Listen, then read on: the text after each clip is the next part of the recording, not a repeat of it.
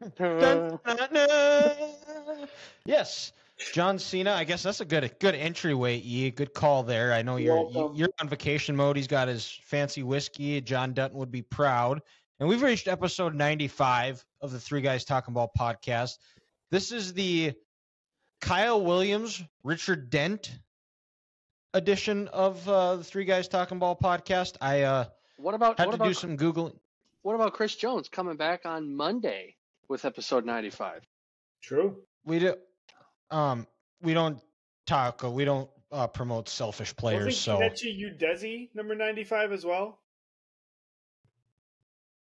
That's a good question. That's a fucking Vikings helmet on top of Ethan's head? Yes, it is. Signed by Percy Harvin. Oh, how's your head feeling? You got headaches, or are you taking a little? Not yet. A little something to go with that, there, Percy. Just wanted to hit somebody. Yeah. Oh, very nice. But Udeze, he was either 95 or 99. No, there's no way they did 99 because of Randall. Randall was 93. Was he? Oh, you're right. Why did I think he was 99? Maybe he was 99. I don't know. He was 93. He was 93. Yeah, I'm gonna look it up. He is the. Did you know that he's the assistant D-line coach for the Titans right now? Who is John Randall? Who, Kenichi Udeze? Kenichi Udeze. He was 95. Yep. He was 94 at USC, but 95 for the Vikings. Well, shout out to Ethan for getting that one right. Yeah. Shout out to Ethan for getting that one right. Former cancer patient. I suppose. Well, then we'll change it to the Kenichi Udeze edition of the podcast because, we had Richard Dent who played for the Bears, and we don't need that negativity. We'll get into the Bears here in a little bit. But, so we decided here this year, instead of talking about our favorite team, since we're doing live recaps after the games and posting it to our socials, we're going to change things up a little bit here. We're going to go NFL to recap week 1. We're going to do this every week here. We're going to do surprise team, disappointing team, told you so team. And to add a little bit of juice to this, we cannot choose one of the team somebody else chose. So hopefully you guys have a couple of them, and then we can go from there. And then for college week recap, we're going to pick a team of the week. Also, same rules apply.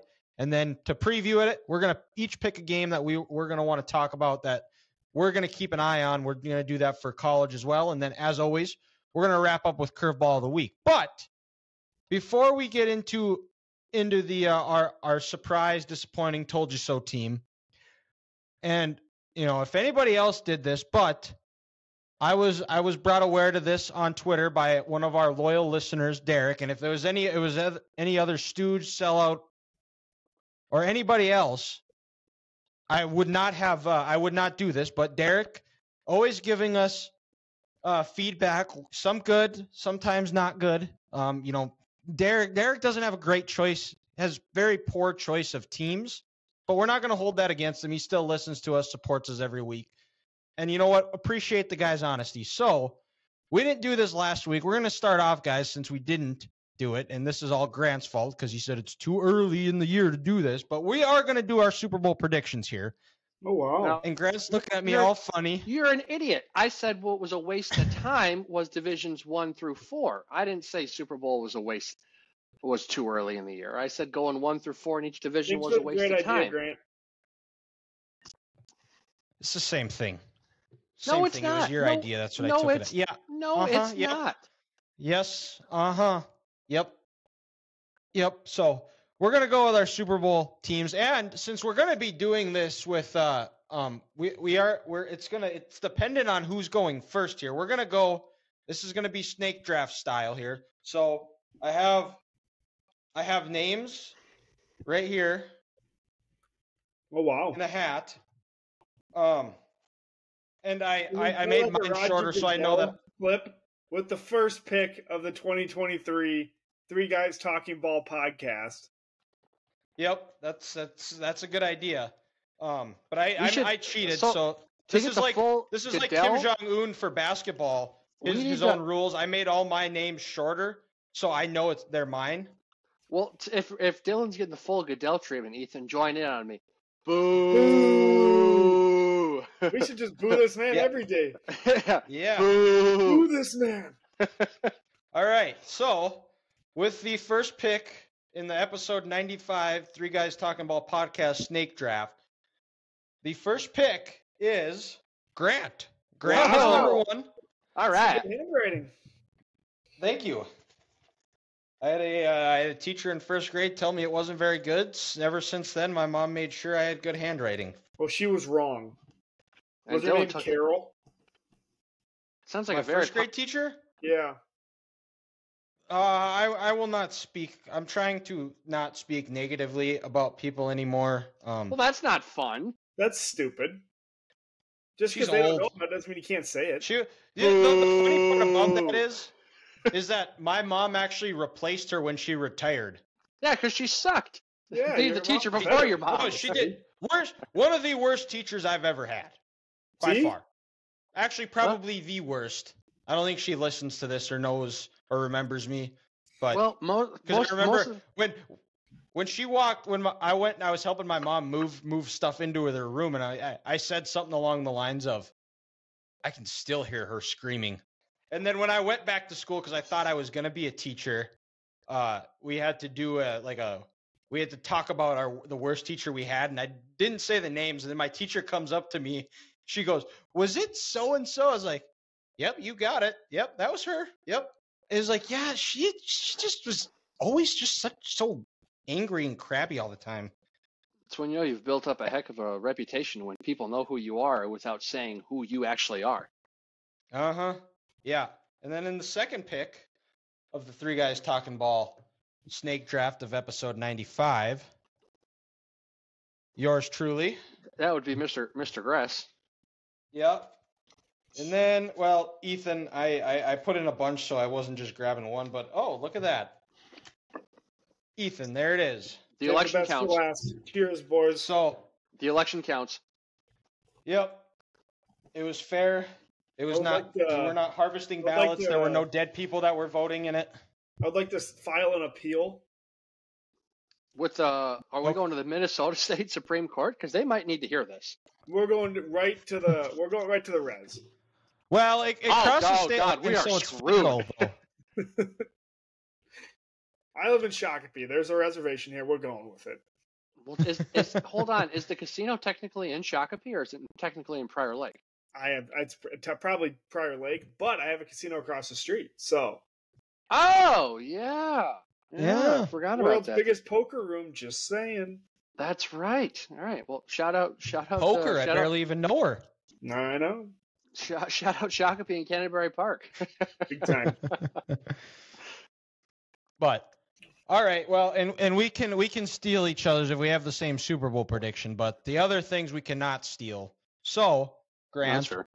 since you got first pick, All and right. it was your fault in the first place, we should just bump Ethan and have you and Ethan swap, but I would like to request free a fair trade. elections. So, Well. Yeah, So the Grant, Super Bowl. who's going to be in your Super Bowl? Who's going to be in my Super Bowl? Well, fellas, we're going to have a rematch. Not of last year, but the last good sporting event before COVID-19 happened.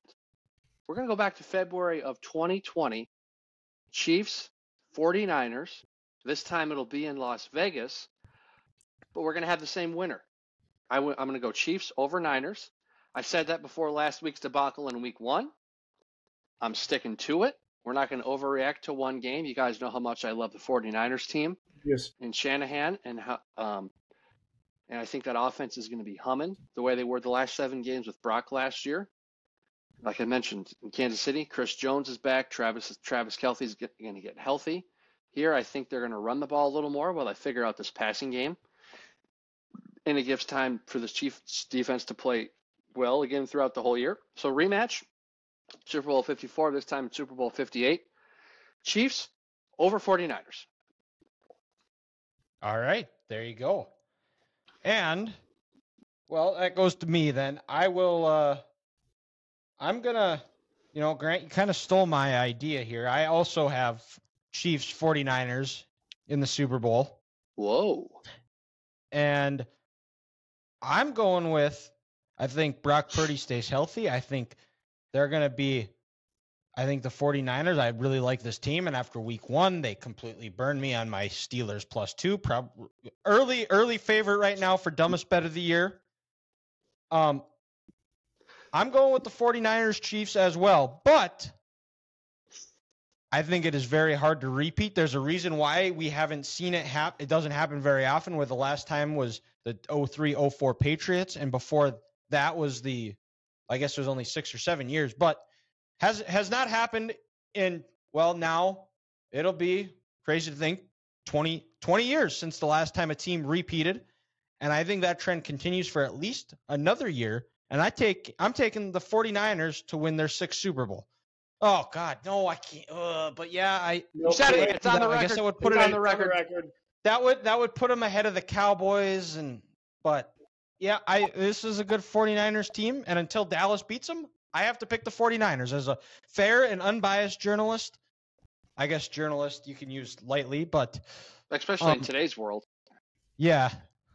I think I am probably one of the fairest journalists. I think this podcast is probably the fairest, most objective journalist, honest. Oh, we're basically America's honesty brokers. Let's pump the brakes here, because I understand Dallas opened up a can of whoop ass last week, but you said the Cowboys were going to have a great year. Let's not overreact to 1 week and call that honesty. I still think they're going to have a great year. I understand. There's a long way to go. They're still ascending, but I am very encouraged. Don't be mad. Hey, and also, there's only one team here, one of our teams here who's undefeated, and that's me right now. And yes, I will take the Week 1 Super Bowl. Thank you very much. Because in the words of Stephen A. Smith, they're an accident waiting to happen.